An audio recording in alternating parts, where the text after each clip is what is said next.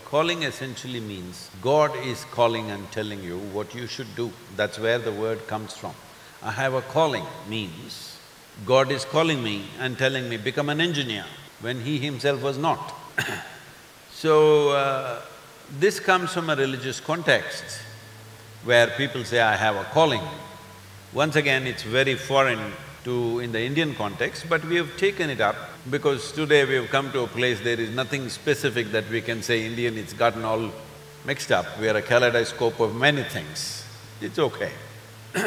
So, this aspect of I came to IIT thinking something, it's some hallowed space, it is not like that, just ordinary people teaching some silly subject.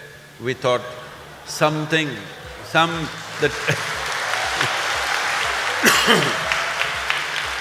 we thought the professors will come with a halo, but they don't even have hair.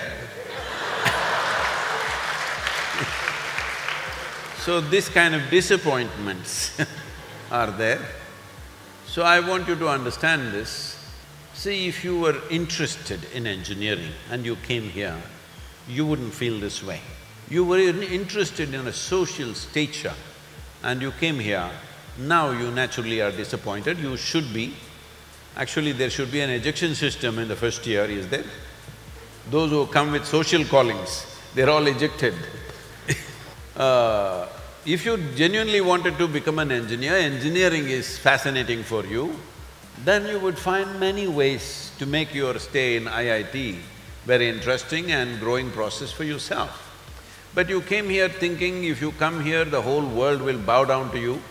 Well, such a thing did not happen, and I'm glad it's not happening, because just because you entered an institution or you fell out of one, if the world starts bowing down, that world will not go very far.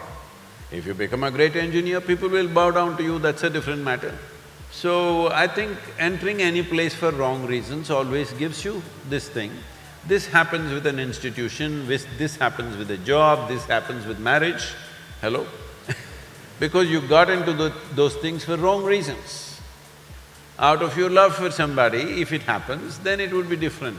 You thought by this you will get something else, then you will be disappointed. The same thing with this institution.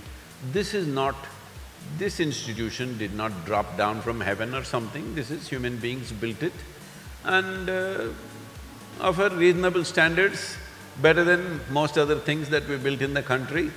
So, only if you want to become a good engineer, you're really passionate about becoming an engineer, engineering has fascinated you, then this would be a nice place.